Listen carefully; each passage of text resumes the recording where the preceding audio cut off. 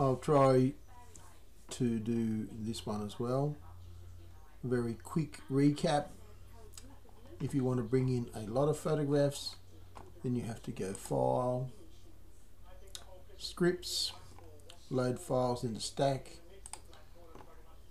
browse out and find where your files are.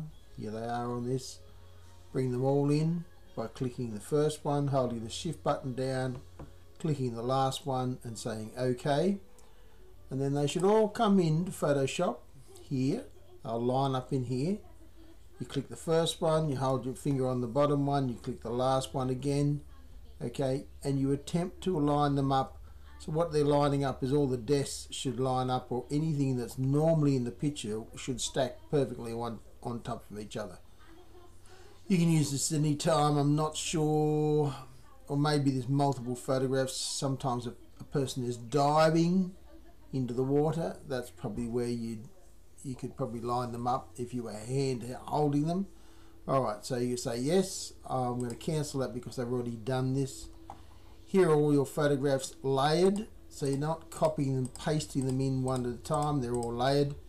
Here is the top one, the one you look at all the time. It's the one, that's the first one you can see on the screen, and all these are behind each other. Now if you hear some religious music, I think the TV's on and I'm just a bit lazy to turn it off. So here it is.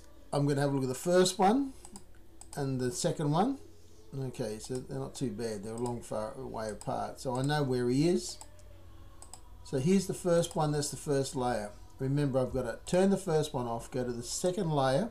You can see me do this, turn it on so you can see it, and I want to find this object, okay, and highlight him with the new highlight tools. Remember, you click over here, selection subject, okay, and then click on him and he should go pink. Okay, he's selected. Turn on the first one, go back to the first one, so you can see this little silhouette in the background, and all we do is get the mouse, not sure about his feet here, but we'll just do this, rubbing out. I'm rubbing it out,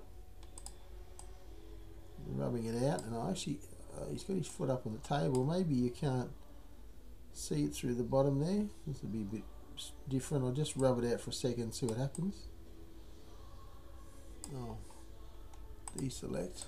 So now I can go back to the original photograph. Oh, there is a...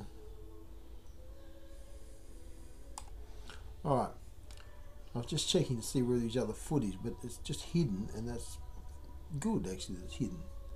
Alright, so now you got two layers. You can see them first and second. Remember, you layer and you merge the visible and you repeat the process. So now this is the next photograph down the back. Yeah, that's sensible enough. I can do that. I just click on the layer. I pick my subject. Here he is. Give the software a bit of time to highlight. Okay, so there's the subject. I'll go again.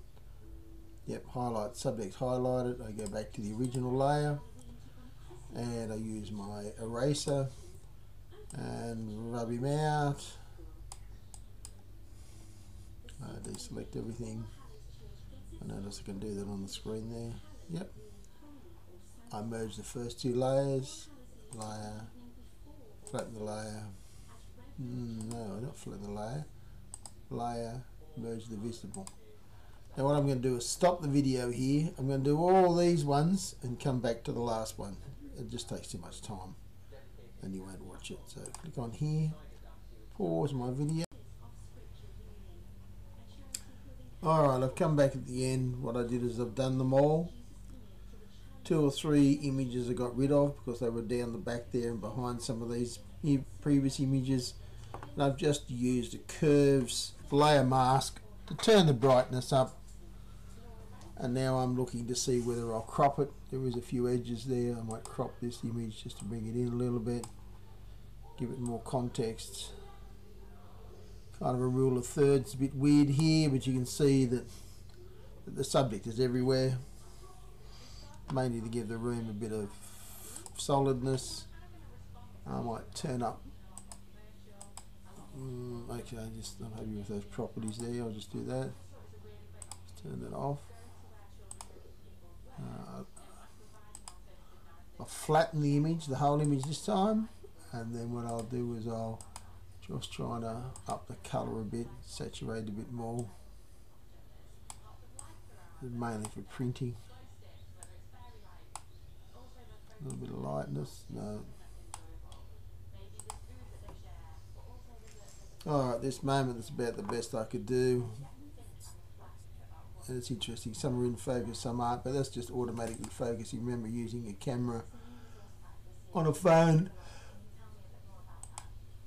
we'll save it as combined.